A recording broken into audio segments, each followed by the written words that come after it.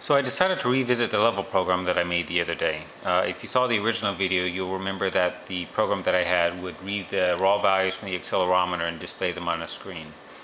Beyond that text, it had no other visual elements to it. So this time I've gone back and I've added some of the, I'm displaying the data visually in a manner that you'd expect a level to be displayed.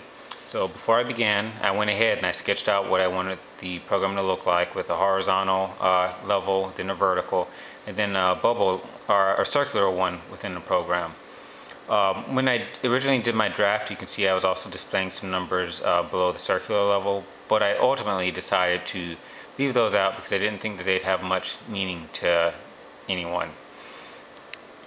So over here we have my computer running. You won't be able to read this clearly, but this is the XNA Game Studio Device Center, where I can register or unregistered devices with my computer. So right now I have the Xbox 360 registered at the top, and then I also have a Zune 30, a Zune 4, and of course my Zune HD registered. And a Zune HD is the one that shows with a check mark.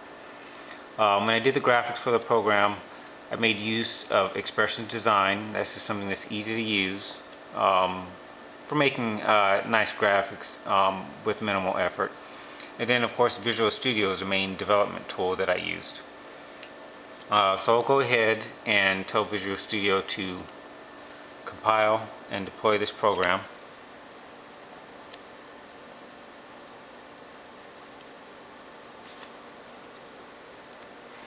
Okay, so it's deploying right now.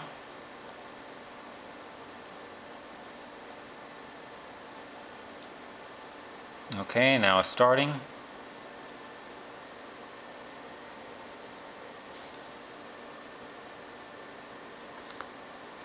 And also I have this running within a debugger, so it's going to load up slower than it normally would if it were running on its own. So here you can see the level, and from looking at it you can tell that this pad that I have it laying on is not perfectly level. But as I move this around, you can see the bubbles moving on it.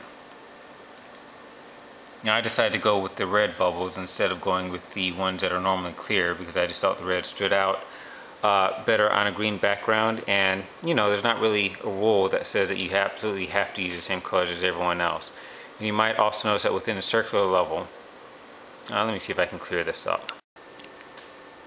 Okay, I think this should display a little bit more clear, but you notice that on a circular level there's also a little dot on it that moves around as I tilt this.